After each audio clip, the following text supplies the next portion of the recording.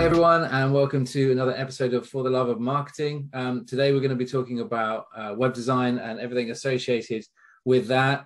So don't forget to like and subscribe, and we'll get stuck in. I want to welcome our guest, Carl Hewitt, this morning, who is the CEO and co-founder of Hewitt Matthews, who are a fantastic web design and development company based out of the UK, but working with clients around the world.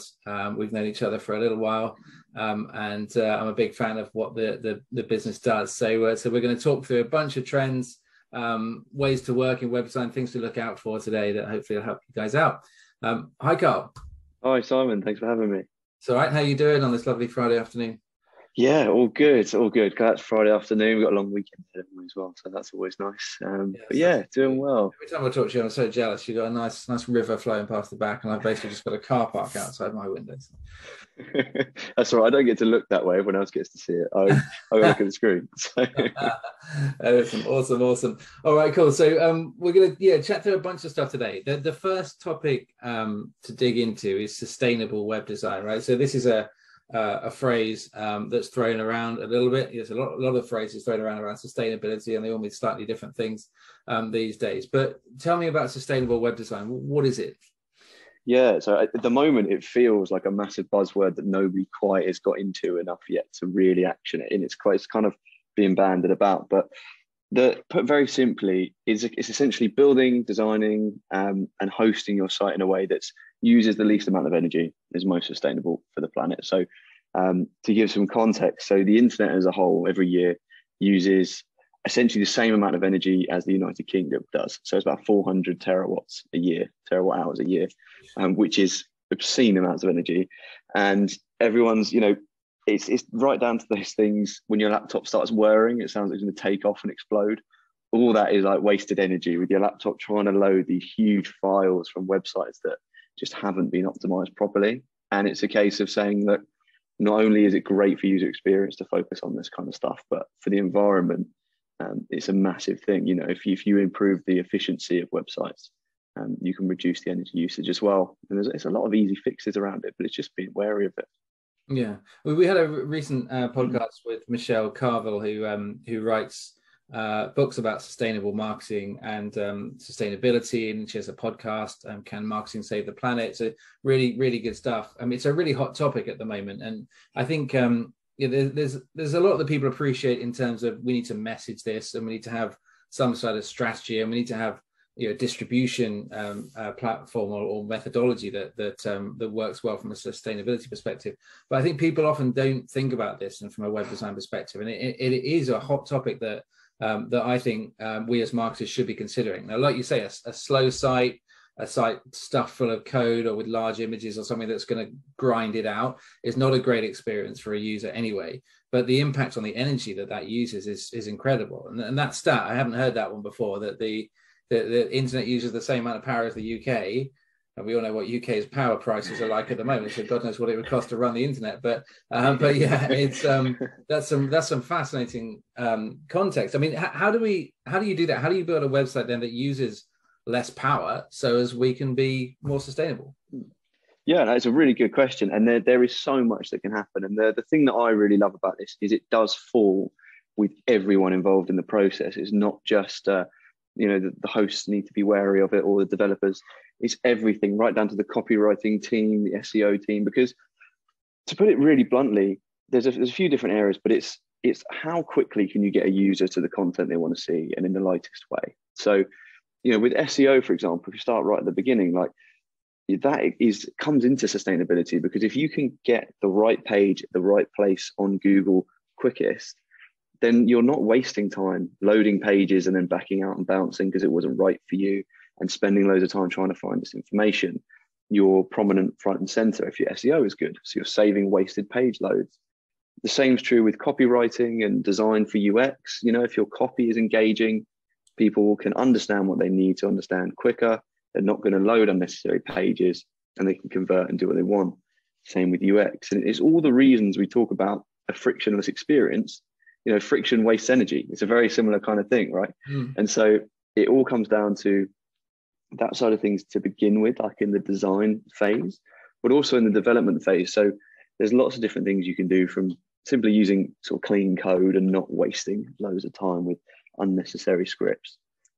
One thing I found quite interesting was using less JavaScript. Is actually a really good way to save energy. So JavaScript adds a lot of weight and sort of processing requirements, more so than other types of code. So using less of that actually tends to basically put less load on the server to pull down those size files when they're loading your site. Things like even up to the file types you use on your fonts. So like WOFF and WOFF2 have a higher compression than TTF or OTF files or SVG. So they're quicker to load, lighter to pull from a server, and therefore less energy. All these types of things you can think about. And then on the host side of things, at the last stage, you're looking at caching using CDNs, finding servers and hosts that have a good power usage efficiency rating, renewable energy host. Google Cloud's great with that.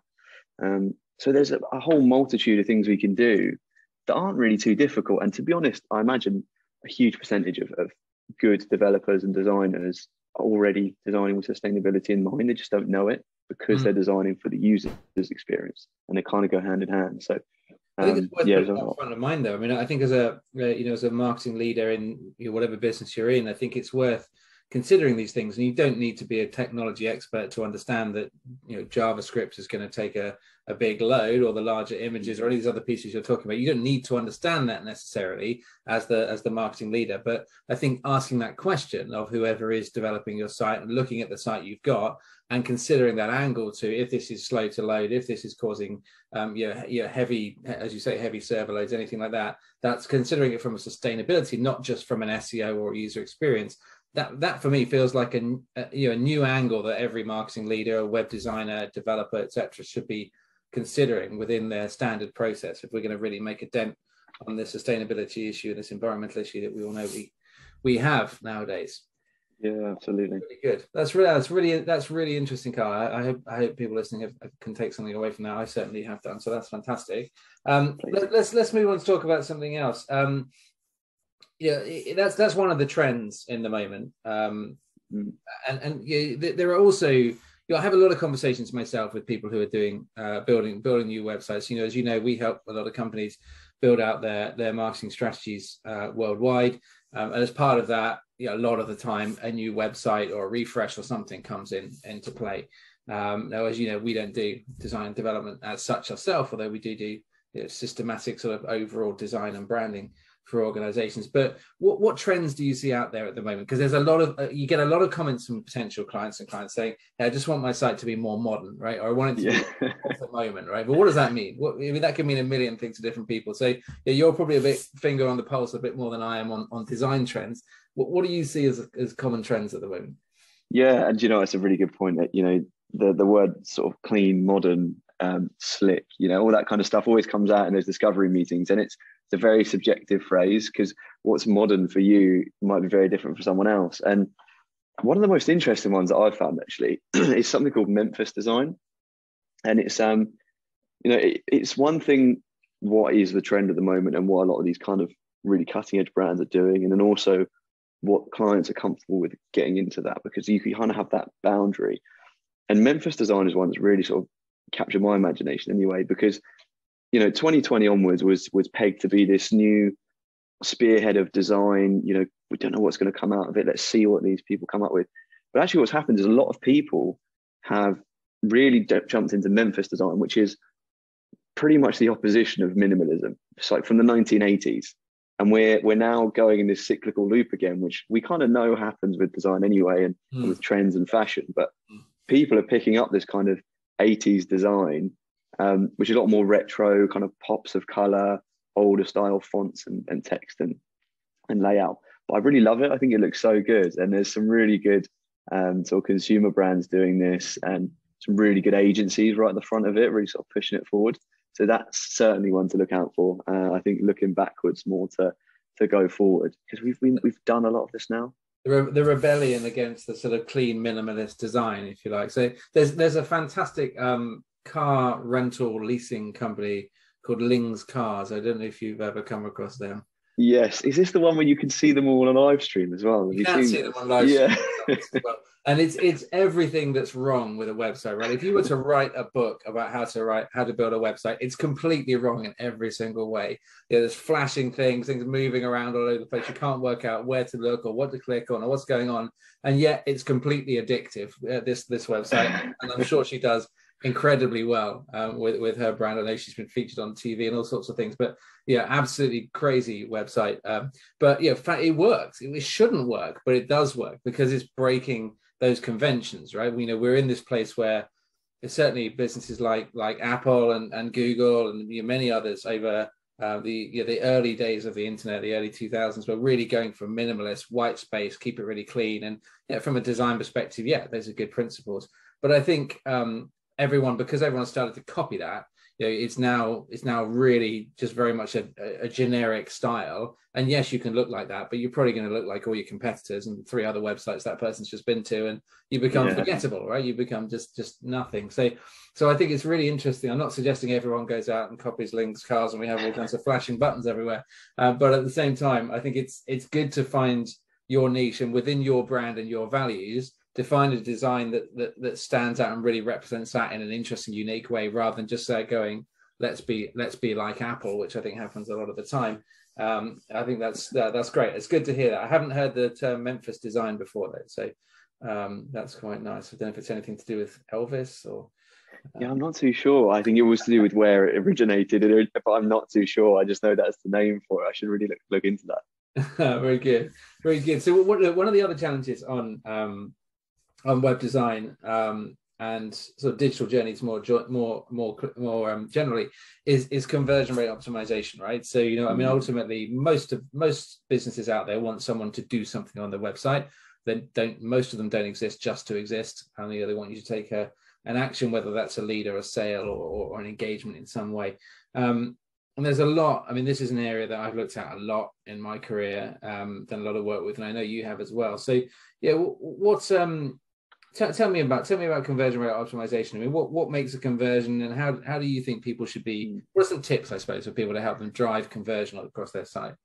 Yeah, so I think this is a really interesting one because it really marries what you do with what we do, and kind of both of our areas of expertise. And you will have seen firsthand just how important that number is in terms of your conversion rate. If you're converting 2% of visitors, and you get 100 visitors and get 2 sales, you bump that up by 1%, you get 3 sales. That's a massive impact on the bottom line. If you're making £1,000 a sale, there's a huge amount that you've just by increasing that by 1%. But people rarely look to that to really test, because it's quite a long-term strategy where you have to put in place what's called a hypothesis, and they take it very scientific approach, but a hypothesis with this, and then you make a change to design, and then you monitor that, and then you guys will come in, you'll be running that paid media piece, getting the traffic through.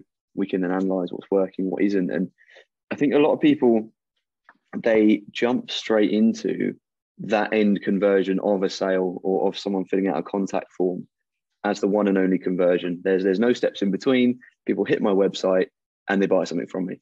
And actually, there's so many micro conversions along that journey that you've got to optimize for to get that end result. It's not just a one and done. And that might be they download a white paper day one, and then they come back in a week, and then they might read a blog or scroll all the way down through that. And depends how good your tracking is as to how much you can know. But it's all of these little things you've got to optimize for, and test the changes to then get that ultimate goal. So again, a lot of this is quite relevant and ties together, but it's that user experience design, make it so frictionless, understanding what these people have come to find out on your website and design the journey to that. It's very, very easy to do when you know how, because you've got the clients already, you've got the people you've sold to. So speak to them. Why do they come to you? What's the biggest problem or issue they've got? What do they want to find out from a company like you? And build your site around that, And I think one of the real key things that again marries up the marketing and web is showing your customer what they want to see, not what you want to sell them all the time. Yeah. Because that's really where the value comes in, and that's how you increase your conversions, without a doubt. Yeah, I mean, I agree, and I agree with that point very strongly. That ultimately, marketing is about solving problems. Really, I mean, someone has something that they want to buy or learn or understand or trade or whatever it is, or sell. They have a specific action they're trying to take, whatever that action is, and you need to solve that for them. It's not about shouting about how great you are. It's about solving that problem for that individual, and that's where those conversion points need to be put in. So yeah, that might be the sale, but like you say, those micro conversions are important. Have they looked at that product? Have they gone to that sort of shopping category section, in which case they're definitely at least considering, if not purchasing at the moment, and therefore that's a stronger visitor than it is someone who just read your blog and disappeared, right? So those micro conversion points are, I think, critical along the way. And then, of course, I always talk about green buttons and smiling humans. Those are two things I'm big fans on in conversion journeys, as well as signposting. Anything that explains to you exactly very clearly what you need to do, and if something goes wrong, it explains to you very clearly why it's gone wrong. I think any generic messages around you made a mistake, fix it, it's not helpful generally in a form, because if you made a mistake, often you don't know why that's considered a mistake, and therefore you don't know how to fix it. So I think a lot of that reviewing your help messaging, your error messaging, and your coloring of your buttons, and the shortness and simplicity of your journeys as well, for me in CRO is so important. The last hot topic I wanted to touch on with you today was accessibility.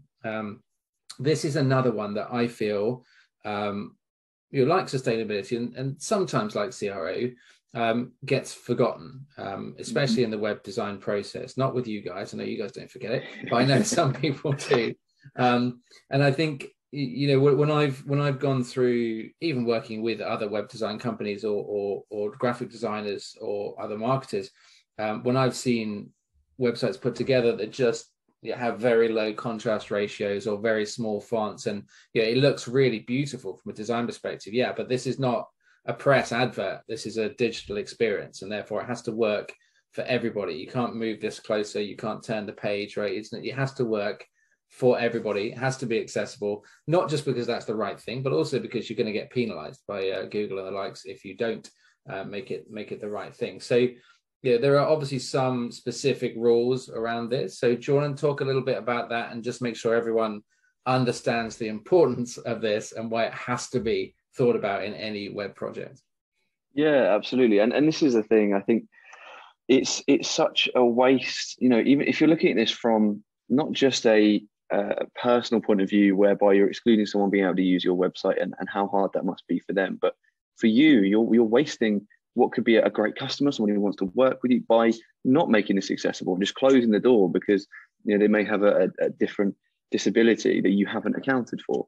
And it's one of those things that is constantly changing and evolving, and it can be difficult for businesses to try and keep up to date with this when they're running a million and one other things. But like you say, you need to be considering how easy is it to read based on contrast, your font size, what types of font have you used? We did a focus group a few years ago with a national charity called Headway, and it's a brain injury charity, and they were looking at redesigning one of their local websites up in London for one of their sort of areas that they covered.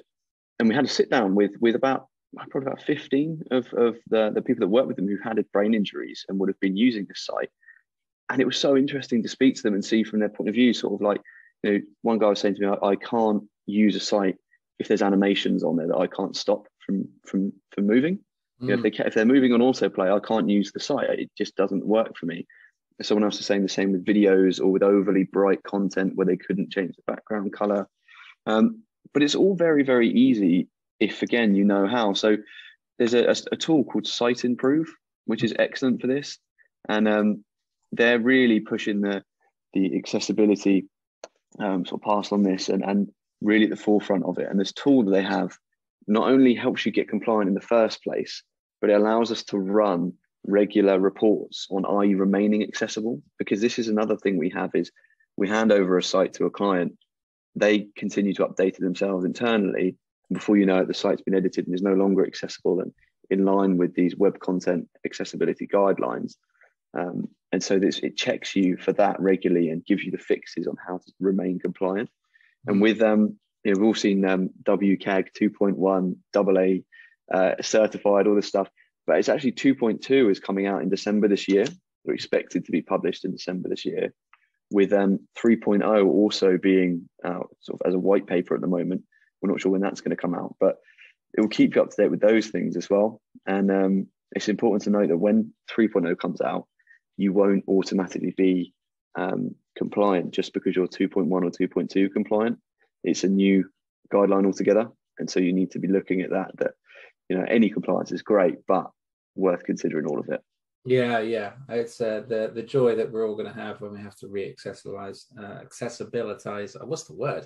I don't know. Accessibilitize is probably the best one. I think. Yeah, it sounds fun, but whatever the word is, and when we have to go through that whole process all over again, but it is really important. I mean, I sit on the board of a migraine charity, National Migraine Centre, who do some fantastic work in the UK for people suffering from migraines, which is something that, for me, is really undervalued as a condition. It's a hard thing to have to deal with.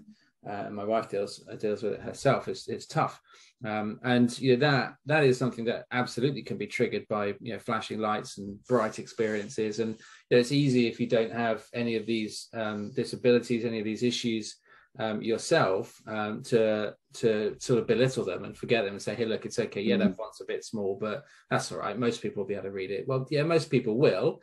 But that's not fair. We've got to make this right for everybody. There should be a level playing field.